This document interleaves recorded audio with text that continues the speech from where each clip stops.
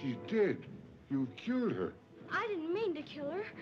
Really, I didn't. It's just that he was on fire. Hail to Dorothy! The Wicked Witch is dead! Hail! Hail to Dorothy! The Wicked Witch is dead! The broom. May we have it? Please, and take it with you. Oh, thank you so much. Now we can go back to the wizard and tell him the Wicked Witch is dead. The Wicked Witch is dead! And I believe my eyes. Why have you come back? Please, sir, we've done what you told us. We brought you the broomstick of the Wicked Witch of the West. We melted her.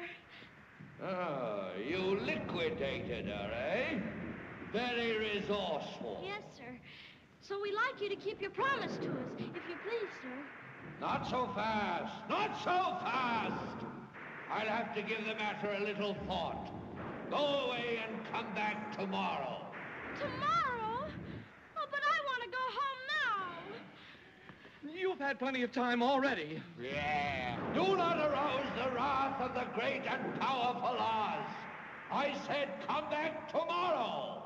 If you were really great and powerful, you'd keep your promises. Do you presume to criticize the great Oz? You ungrateful creatures think yourselves lucky that I'm giving you audience tomorrow instead of 20 years from now. Oh. The great Oz has spoken. Oh.